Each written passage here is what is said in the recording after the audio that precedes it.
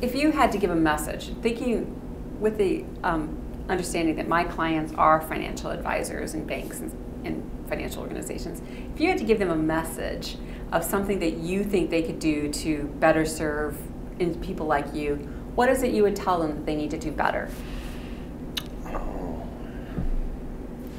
I think everybody every investor is so unique that one of the things they have to do is to get to know the investor on a personal level.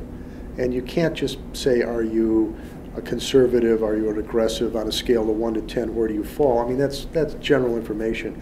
I think they need to know more about the individual and what their goals are and how they're going and so on. And I think the more they can understand that, the more they can make recommendations on what they would do to help that person reach their goal. You know, the education is, it's, unless you read for yourself and hopefully understand it correctly, it's, it's hard to kind of feel like, well, what do you want to do?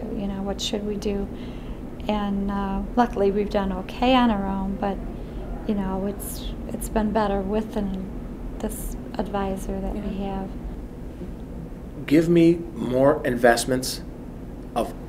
Give me something where I can have more tax shelters, Okay. legal, all legal, where I could keep more of my income and reduce my taxes. Reduce, give me something where I can, what products do you have as a bank that would help me keep more of my profit, more of my investment?